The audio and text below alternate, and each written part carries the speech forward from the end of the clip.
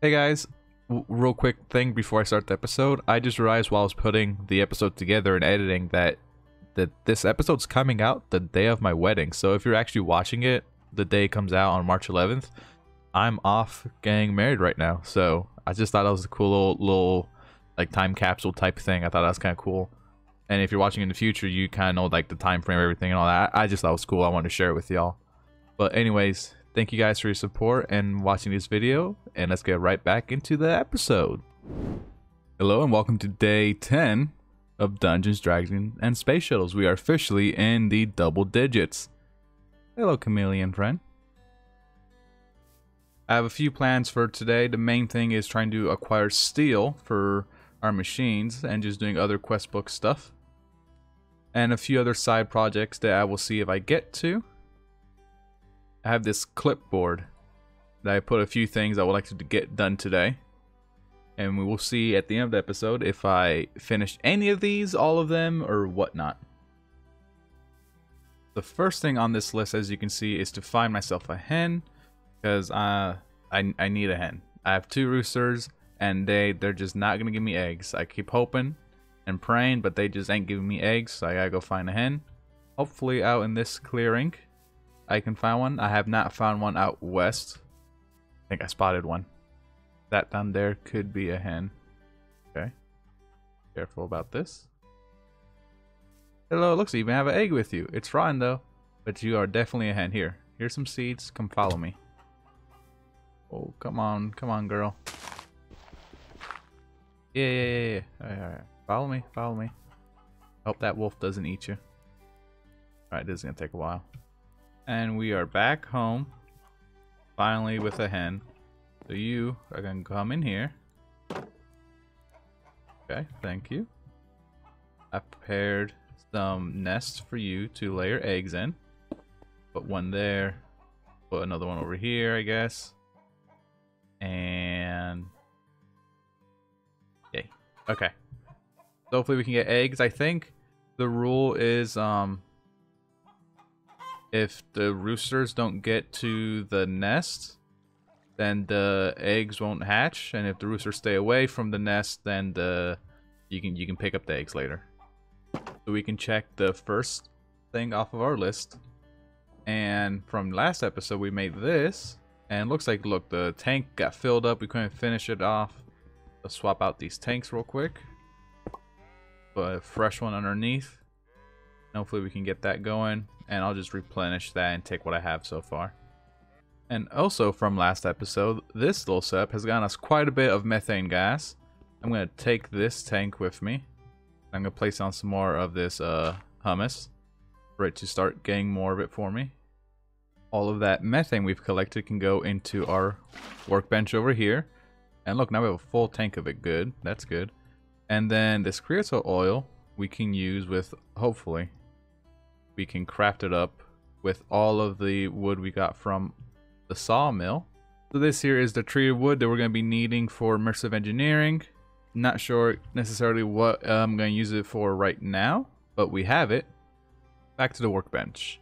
With all this methane now, I want to go ahead and make myself a new set of armor that is around the same as iron, but a little bit better because it has the toughness on it, which is the black quartz.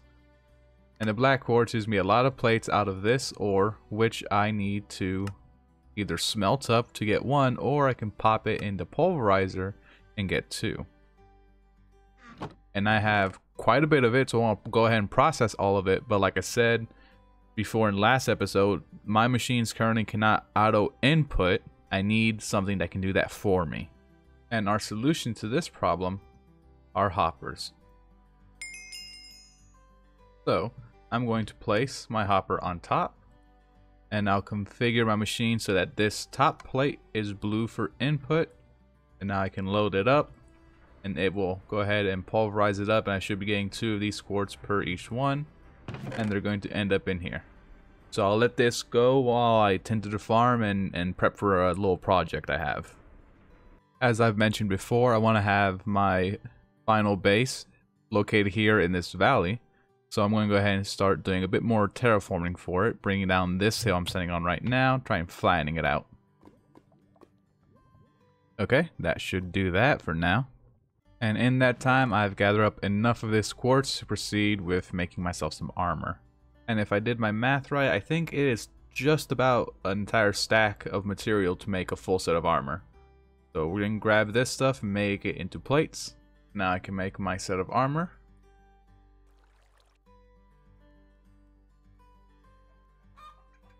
I'm also going to make myself an Invar shield from Dungeon Tactics. And I'm going to add looting to my sword. Alright, looting 3. Nice. And with that, I think we're good to check off the nether protection for today. As I gear up for the nether, I do realize it's going to be difficult to stay alive, mainly because my food will not allow me to heal very quickly. But thinking back to the quest book, this quest here is about setting up a brewing setup for some sort of potions. Maybe we might be able to make ourselves some healing potions this way. So I'm going to take a quick dive into this and see what I can figure out. Okay, I think this is going to end up being exactly what I needed. So I've built up the multi-block structure. I've added some water. I'm going to put some bottles up here. It requires some sort of fuel. And I think I add this and then one of these. So this chamomile. Look, man, English is not my first language. I apologize. And I'm also dyslexic. So this one is going to give us something. Gives us instant health, which is great. And then we can add this one over here. And we're going to get regeneration. Awesome. And then I'm not sure what this one does, but we could just look it up. Oh, it won't be able to do anything until I have the advanced one. Alright, so I think they're both useful in their own sense. I think instant health will be a bit more useful because that's kind of what my, what saturation on food typically would give you essentially. Okay, or maybe regeneration. I'll just make a few of both. Why not? If I can't make up my mind, I'll just do both. I really don't want this to happen.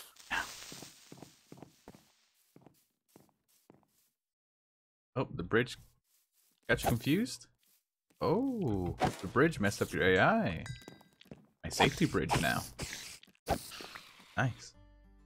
While my potions get brewed, I can put rice into the compactor and get paper, apparently. It's 2 rice for 1 paper. And I can put potatoes in my pulverizer to get flour. The flour can then be combined with some salt and water to make dough. Now, this dough we've made, we're going to end up combining it with some meat later down the road.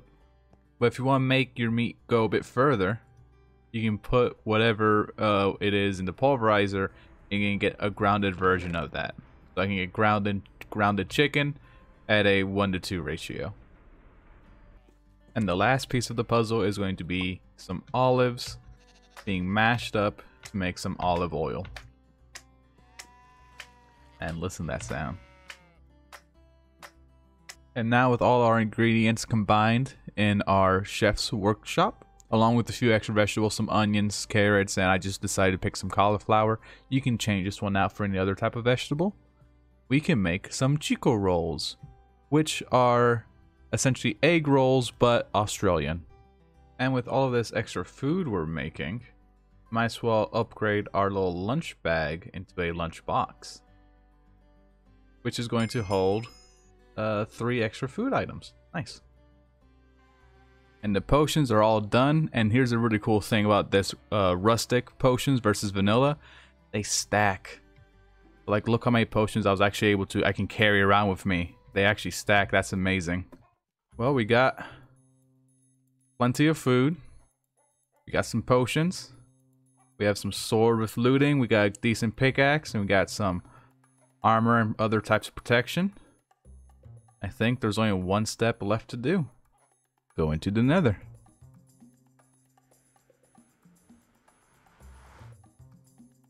Alright, this was not a good spawn. There's a skeleton right here. Oh, and wither skeletons too. That's great. Alright, it's hard to see.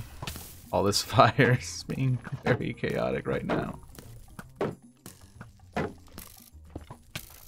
What just happened there? Oh no.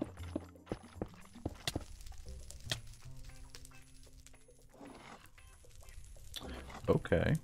Okay, got my stuff. Time to fight for our lives. Alright, let's drink this elixir. Try to combat the wither effect. See, my portal has got broken, and well, I guess that's free obsidian. Alright, so a bit of a hectic start to the Nether. Let's not let that sway us. Let's go ahead and make this into a more safe little box.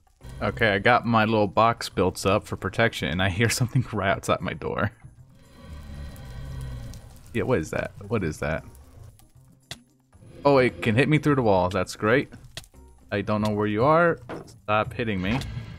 Oh, dear Lord.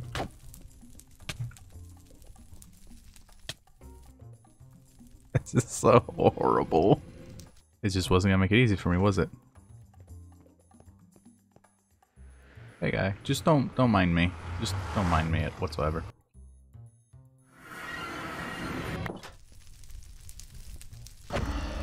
Okay. Got revenge on it. Awesome. Okay. Where was I? Oh yeah. Time to explore the Nether.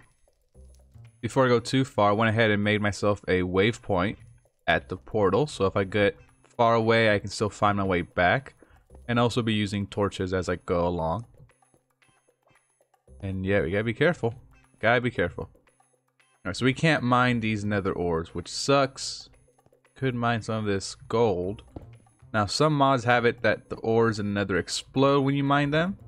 So I'm gonna be very careful. Okay. So far, so good. So that's good, that's good. The main things we're looking for here in the Nether right now is netherrack, so we can make nether bricks. And also something called soul stone, which looks like I can find some right here. And then the last ingredient is going to be blaze rods. So luckily there are blazes around. They do seem a bit tougher than the regular blazes though. So we don't necessarily have to find a nether fortress. But we do need to get blaze rods one way or another. Alright. Oh, they can dodge my attacks. Oh, but they get hit too. Alright, cool. So, long range is how I should do that. Okay. Did that shoot something at me? What is that? Okay. Alright, don't panic. Alright, don't panic. They like flying above you like this.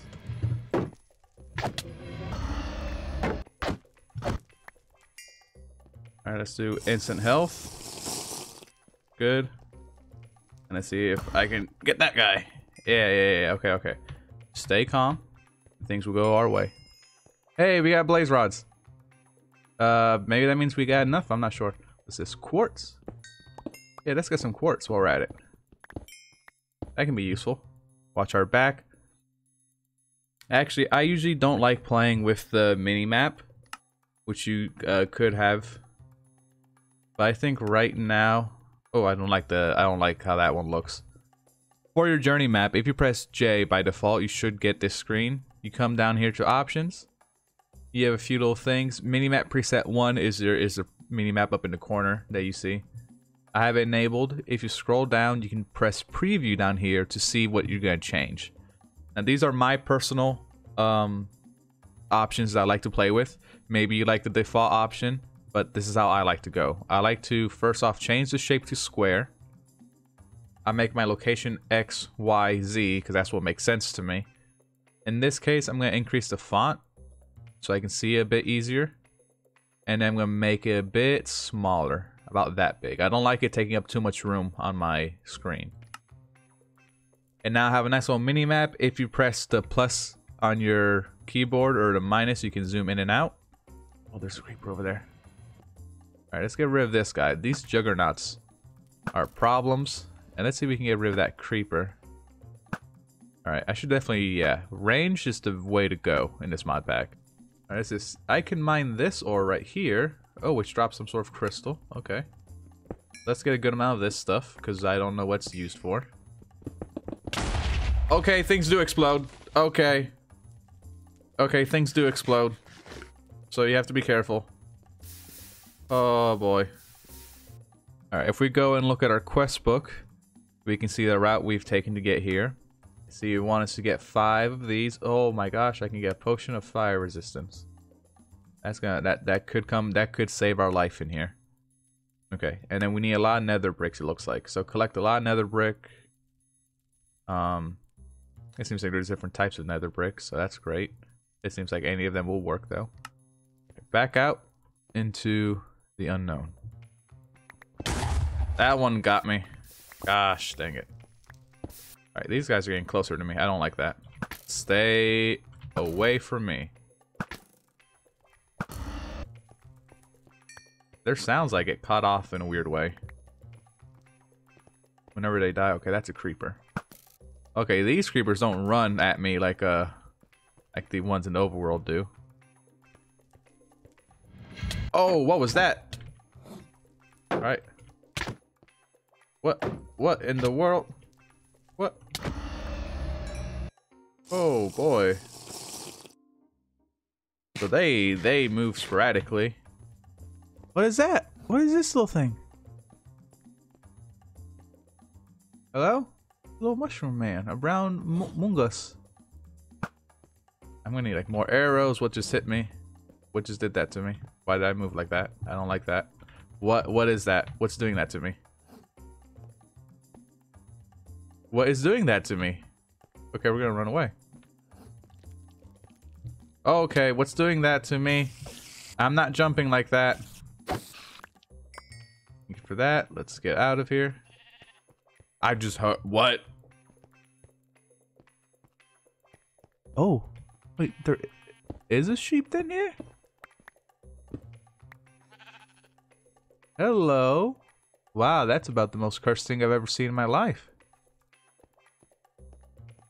Looking around, trying to see if I can see any spots of that brown soul stone.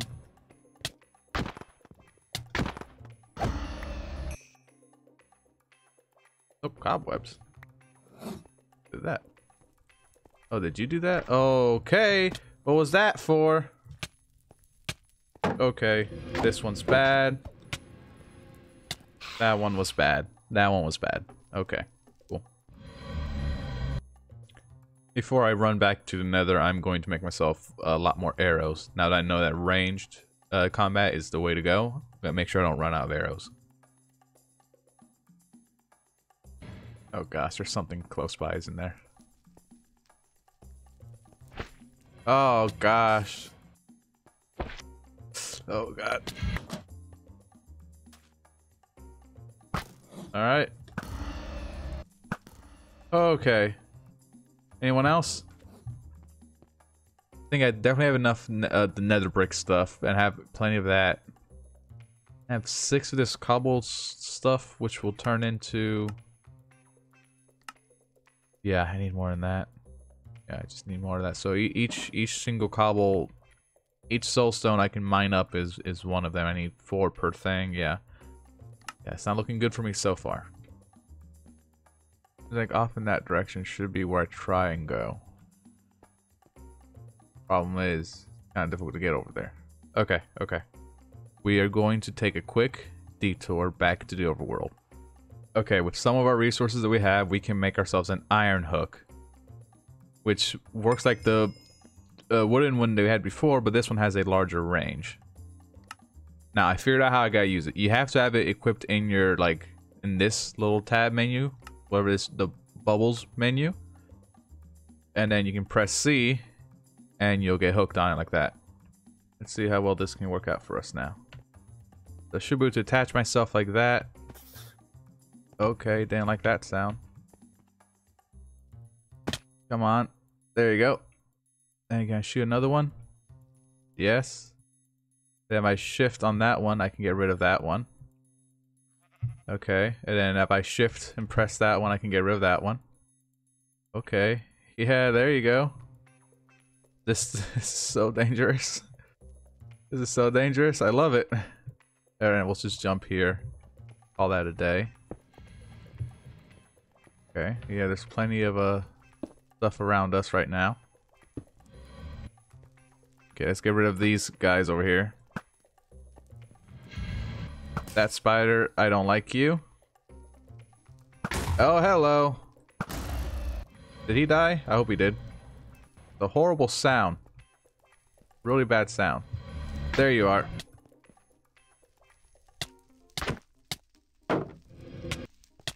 Stop. Please. Alright, I broke my way back over here. I don't actually hear anything, but I do see this, which is exactly what I need. See if I can find more of this stone stuff. What? It wasn't even looking at me. That just seems like... Oh, these guys. Oh, goodbye. Okay. I don't know what that was about. Oh, no, they're coming back. We'll be fine. Alright, look. More of the soul stone is what we needed. We got plenty of food and healing items. Our protection's holding. Alright. Fighting these monsters, that's a different story. But we can do it. We can pull this off. Oh, gosh, dang it. Gosh, dang it. I have no idea what that was. It's you. You right there. That's what it was. What is this? Block of quartz. Interesting. Ooh, beehive. I'm always thinking about my bees. Only got the queen for that one, but that's interesting. Infernal princess. Okay. Looking at my little box of loot, I think we have enough of what we needed. We have plenty of the soul stone, blaze rod and powder, and nether rack to turn into bricks. So, at this point, I'm calling this expedition completed. Now, here's a little trick I did earlier. I actually set my home at the nether portal. Because I don't want to go back out there anymore. Okay. And now we can come back to home. And I'm curious to see if I can set home in different dimensions. So maybe if I do set home again, or sorry, slash home. Oh, but there's a cooldown. Oh, that's fine. We can fight our way through the night and get to the get back home. And look at that. Just like that. We're back home. Let's take a nice rest. Sleep all that off. Died a few times. Just a handful of times. And we got plenty of loot. Look at that. Plenty of stuff. I'll start processing this, smelting up the things I need. And then hopefully next episode we can get that blast furnace built up and we get some steel production going. So thank you guys for joining me. It's been a fun one. Hope to see you guys in the next one. And goodbye.